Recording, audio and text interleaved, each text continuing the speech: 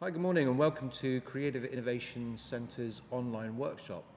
Today we'll be looking at collagraphy and ways in which to create a plate using a variety of materials that we will collage together to form a printing plate to create a print. Example of a plate that I've previously made, and as you can see I've used a variety of different materials on top of this plate. It's just a mount board that you usually use to frame artwork. And the good thing with these boards is that you can score into the surface of the board and then peel away the top layer to create a relief image. And I've also added masking tape and parcel tape. The masking tape adds texture to the image, and the parcel tape allows me to wipe away the ink to maintain lighter areas or white areas. An example of this plate when printed is here, and as you can see it shows the differences between the surface of the plate, the areas that I've cut away, and the areas where I use masking tape to create forms of texture, in this case the bark of the tree and areas where the leaves and bushes are. This has been run through a plate. And this is an example of the same image but hand printed, of which this demonstration will concentrate on. The materials that I use in creating this collagraph print, I'll just show you here. We have a block printing medium, we have some oil based inks, a scalpel knife, very sharp, a brush, and two plates where I've already put some ink onto the surface, where I shall be mixing these to create the colours required for the plate. You can use any type of printing ink. In this case I'm using oil-based, but you can use water-based. But if you do use water-based, you may need to dampen the printing paper that you're using to print your image on, just to ensure that all the ink lifts off the plate.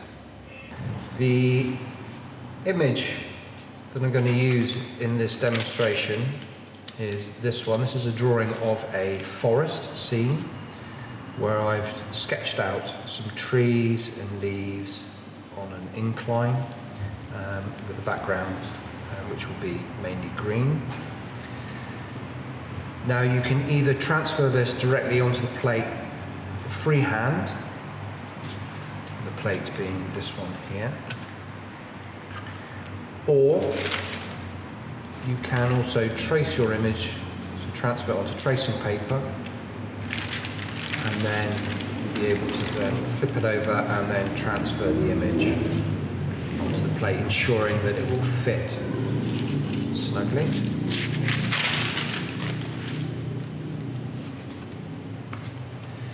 And what I've done with this drawing is I've highlighted different areas for different things, and I've written a little key on the side. Now here the shaded areas are the areas that I'll be cutting from the plate. So on the actual plate itself, which is a mount board, which you use for framing artwork, I will cut with a scalpel knife the outline from each of the trees, and then I will lift the top layer and peel it off, therefore creating a relief that I'll use as the collagraph. But I will go through that in the step-by-step in a second. The other areas that I've marked out is I've put an M for masking tape, so this will be areas where I will lay some masking tape to create texture. Because as we know with masking tape, there's a textured surface, and that will retain some of the ink and add a different texture to everything else around the object that's covered in masking tape. I'll do the same also for the leaves. The S in the drawing is just the surface, so those are the areas that I will just leave and not do anything with. The W is white areas. Now that will be represented with brown masking tape. You can also use sellotape. The idea with that is, with being a shiny surface, when you're wiping the top of the plate where the ink is layered, you'll be wiping away more of the ink from that surface, and therefore ensuring that the white of the paper will show through and also create a difference between everything else. As with the plates, as you see, I've shown the basic outline, and what we will do is begin cutting and showing the first process in what you need to do with your plate, which I shall do next.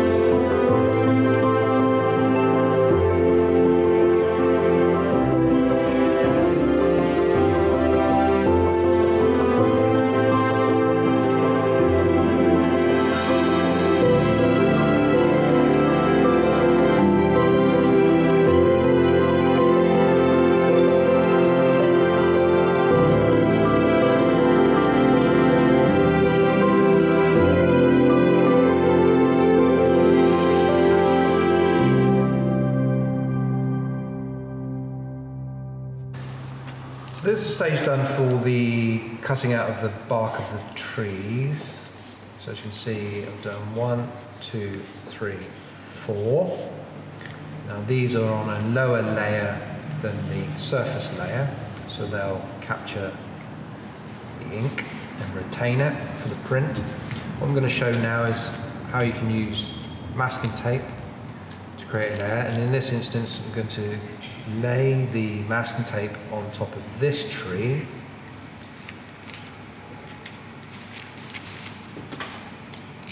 Again, be very careful because you're using a knife. So I'm just going to lay that lightly on top and then score again the outline of this tree.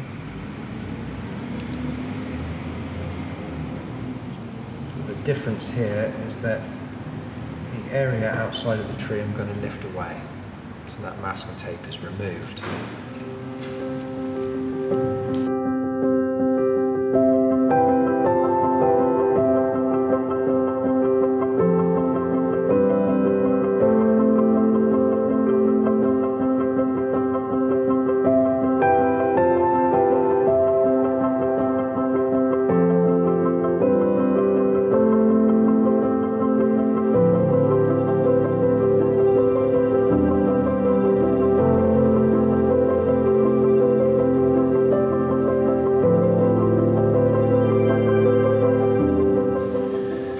Okay, and that's with that one done. Now what you can do, if you wanted to get a bit more elaborate,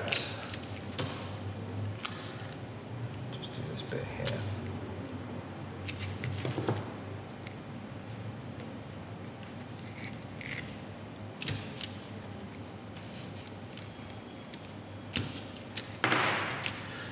So what you could do, if you wanted to, is you could use the masking tape and then scrunch it up.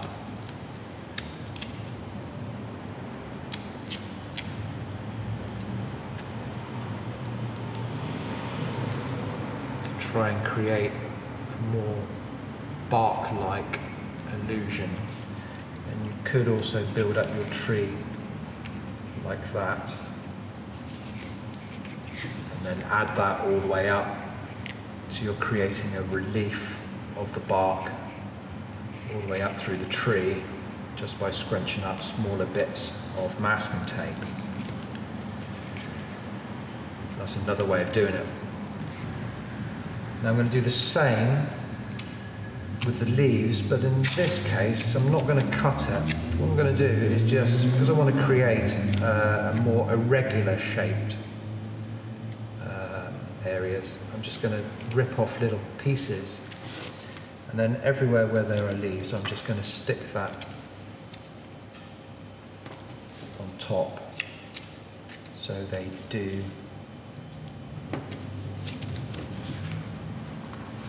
become more textural rather than too flat. So that's what I'm going to do for the rest of them here.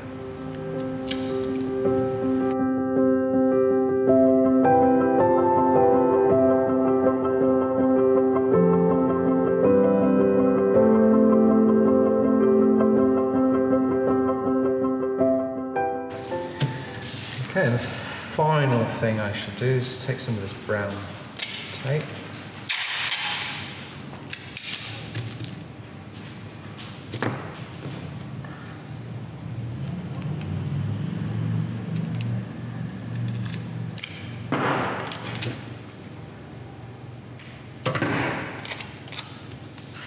I'm just going to flip this over, I'm just going to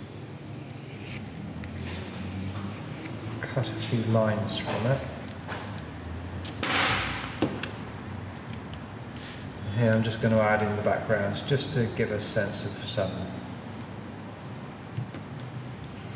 other trees in the background, so that way when I wipe away the ink, that will hopefully create some differences.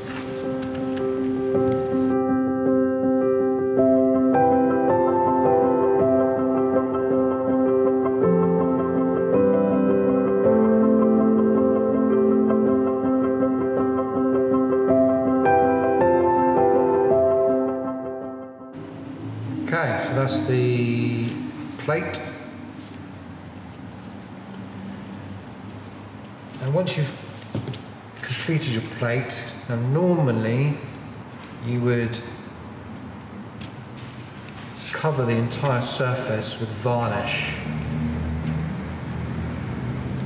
That will take usually 24 hours to dry properly. So that way then you've sealed the entire surface and it'll be nice and sturdy. Alternatively, if you're short on time and you want to get inking and printing straight away, what you can use instead is PVA. It's just a normal PVA adhesive sealant. I'm just going to add a blob on top, and then just with a brush, just cover the entire surface.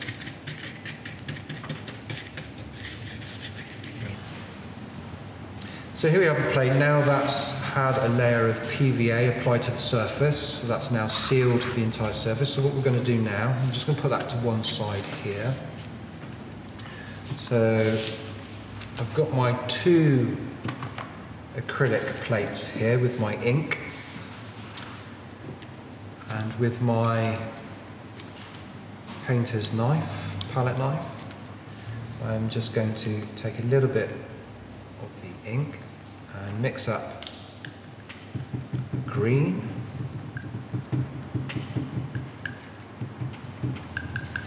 I'm going to take a little bit of this block printing medium just so it will extend it a little.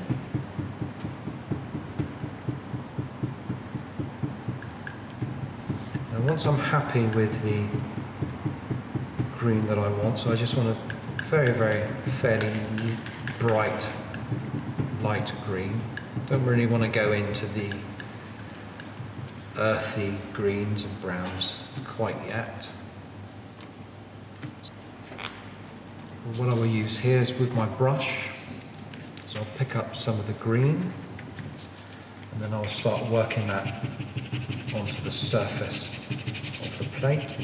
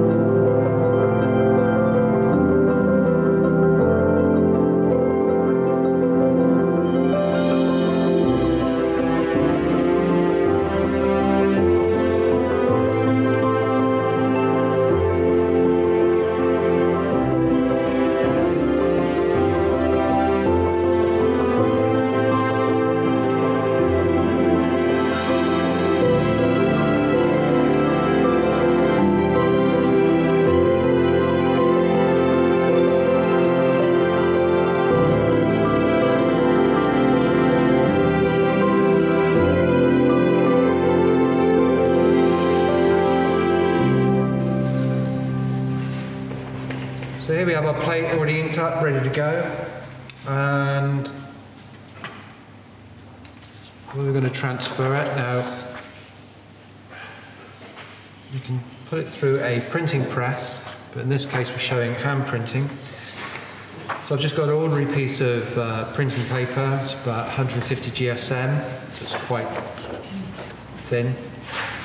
I'm just going to place that over the top with the image as central as I can get it.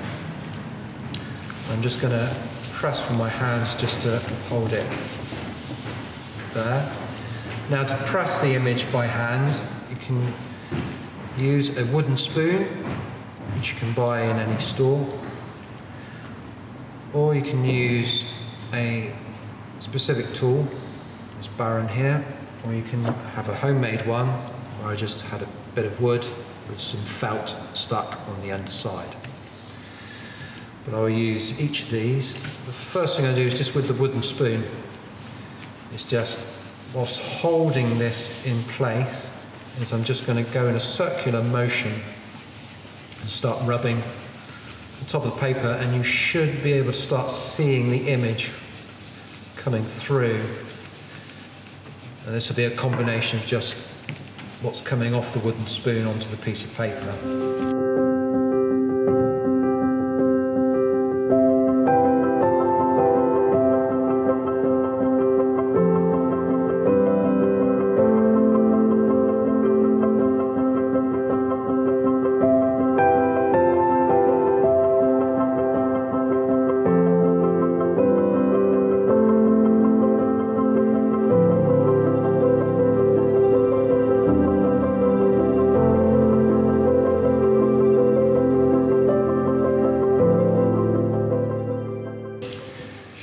Now when you feel happy about the rubbing, then you can just lift it up to have a look. Then we can see the image, see what's come out, and what areas may need a few more. So if you wanted to rework some areas, all you would need to do then is then take your plate, line it up on top, and then just gently turn it back over. And then you can continue to rub in the areas that you feel need more work. And then through the process, you will gradually create your collagraph print. You could also use this technique if you wanted to apply some more ink on top. You can do so. So you could take your image, go back, add more ink to specific areas. If you wanted to add more on the areas of the leaves, you can do so. And then again, just follow the same principle. Take your image, turn it over, line it up, replace, flip over, and then rub again to transfer that ink. And you can keep doing that process over and over until you get to a stage that you're happy with the finished product. But there you have it. There is a collagraph, an easy way of creating a collagraph print, which you can do at home, just on a piece of mount board and some masking tape and sellotape, etc. I hope you've enjoyed this example of collagraph printing, and if you make some, do email them in to Creative Innovation Centre. We'd like to see them. And if you have any questions, please do email us and we'll answer them as best we can. So I hope you have a good day and enjoy creating a collagraph print. Thank you for joining. Take care.